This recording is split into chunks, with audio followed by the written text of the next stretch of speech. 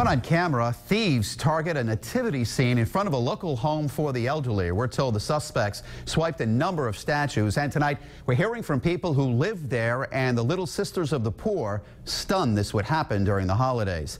Now, Eyewitness News reporter Rosie Woods has their reaction from Pawtucket with the Blackstone Valley Mobile Newsroom. Well, residents are still very upset this evening, waiting for their stolen nativity set to be returned.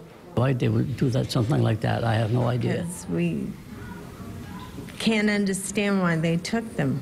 As the elderly community here at the Gene Jugan residence home in Pawtucket handwrites their Christmas cards and prepares their stockings, the Little Sisters for the Poor are looking for a local Grinch. It sort of saddened and dampened the spirit in the home when they know that the first thing that was put up for the Christmas season, because it's the most meaningful thing, was taken from us. The surveillance footage from around 1:30 Saturday morning shows 3 men stealing the nativity statues placed outside this elderly residence on Main Street. There was a light on it, you know, so they disconnected it and then took the 2 figurines and the 1 reindeer. The statues were not reported missing until the next day when an employee of the home noticed their absence. But even now, 2 days later, the community is still feeling the loss. Just bring it back, please.